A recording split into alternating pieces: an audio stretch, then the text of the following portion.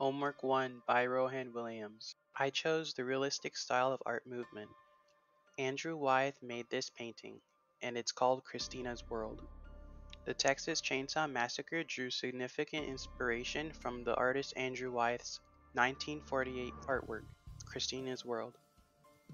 This painting portrayed a young girl from Wyeth's community who suffered from polio, which forced her to crawl from place to place. Christina's determination for life inspired Wyeth to create a Christina's World. He was showing her passion for life and independence. Wyeth sought to honor her triumph by doing justice to her extraordinary conquest of a life that most people consider hopeless. The Texas Chainsaw Massacre is a classic horror grunge film directed by Tobe Hooper and released in 1974.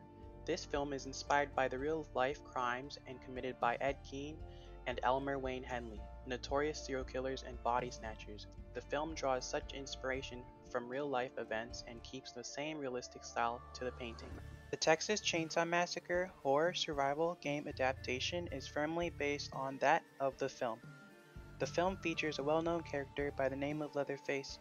This character is also a disabled member of a deranged cannibal killer family. This game is a 3 vs 4 multiplayer experience in the asymmetrical horror genre, where you will encounter other players as they try to hunt you down if you are playing the victim, or vice versa. This game utilizes stealth as it plays a vital role in prolonging the engagement when trying to survive or kill, striving for as much cinematic interpretation, realism, and visual authenticity as possible.